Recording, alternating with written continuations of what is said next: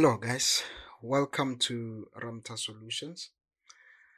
Today, as we continue with your lesson on grade 11 Euclidean Geometry, we're looking at theorem 2 that says perpendicular bisector of a chord passes through circle center. Now, the statement of this theorem says, let me write it down to begin with.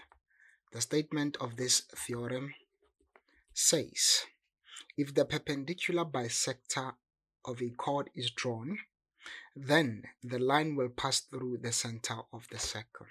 Let's see. If the perpendicular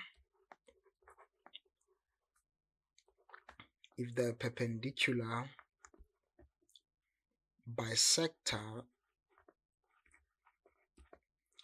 of a chord is drawn, then the line will pass through the center of the circle.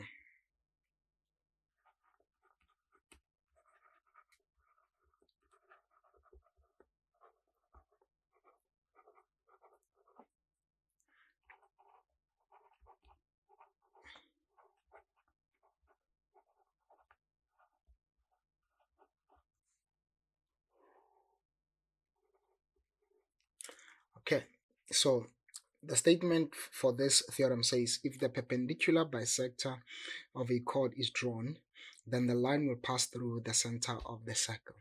So going forward, I don't have to keep writing the statement, right?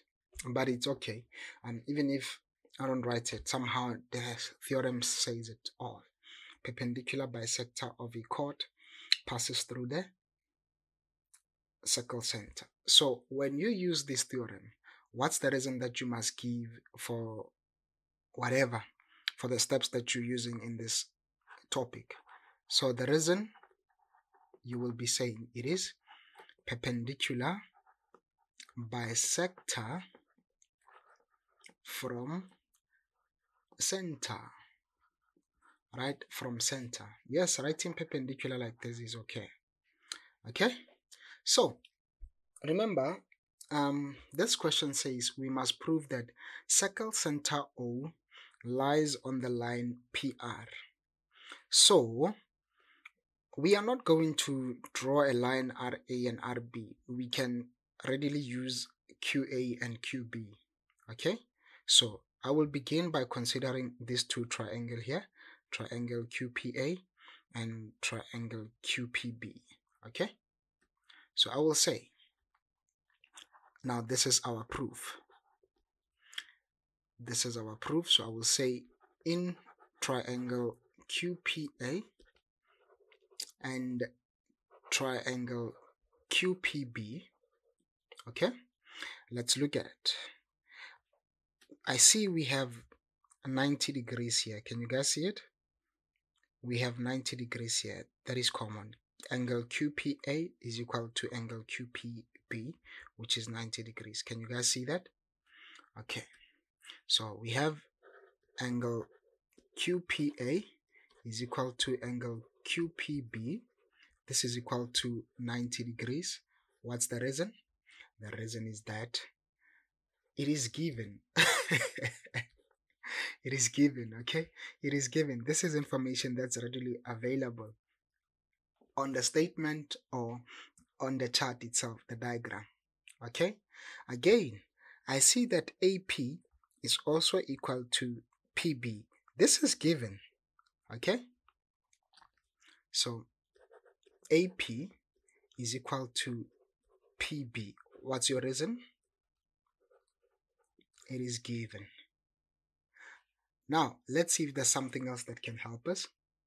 We have side, I was saying angle AP, side AP and PB. Now, we have side QP. Both triangle QPA and triangle QPB have side QP, right? So we can say QP equals QP. Why? It's a common side. I know somebody says, why aren't you saying given? It's a common side. Okay, it's common to both triangles, right? Therefore, we can say, if this is the case, I can say triangle QPA is congruent to triangle QPB. What's the reason? I see I used a side, I also used another side, and I used an angle here 90 degrees. Be careful. I know when you see 90 degrees, you will jump to a right angle, hypotenuse, and a side. We didn't use the hypotenuse here. We are not given any information on the hypotenuse of these two triangles. So I will use side, angle, side. Right? So if we had said that, we can therefore conclude that the other side, which is QA, must also be equal to QB. Why are we saying that? We said triangle QPA is congruent to triangle QPB. If they are congruent, what does it mean?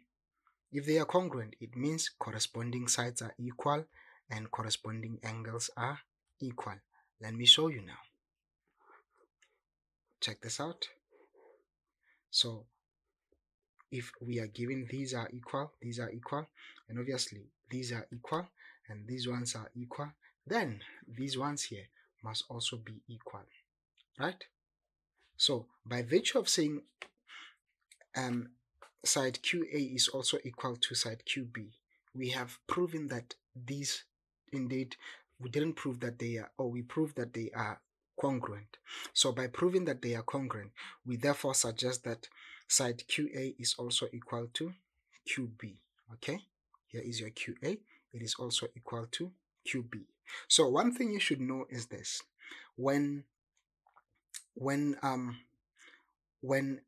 points on the circumference are coming from a certain point within the circle, and those points, their distances are equal. In this case, when you look at QA, we said that it is equal to QB. You must know that wherever these lines are coming from, that point must lie on a line that's passing through the circle. Okay, that point must lie on a line passing through the circle. So let's conclude this. Okay, let's conclude this. So how we conclude this, we will say that I was using a red color. Let me say, okay, all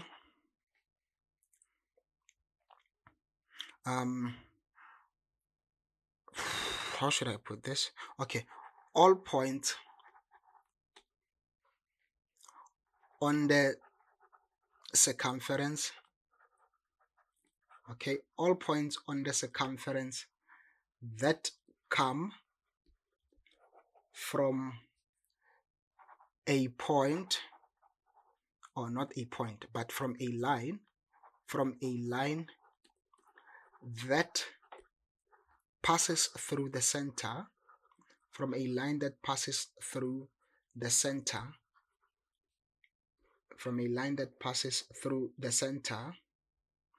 will be equidistant. Okay, let me fix this. Will be equidistant. Okay, will be equidistant. Therefore, in conclusion,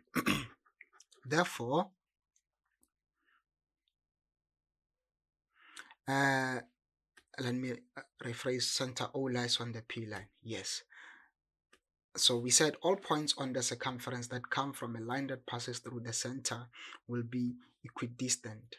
Therefore, PR passes through the center. Okay, PR passes through the center. Okay, PR passes through the center. Okay, so this is how we conclude this section. Okay, guys, this is how we conclude this section. With that being said, it is a wrap. Now, see you next time, and bye-bye.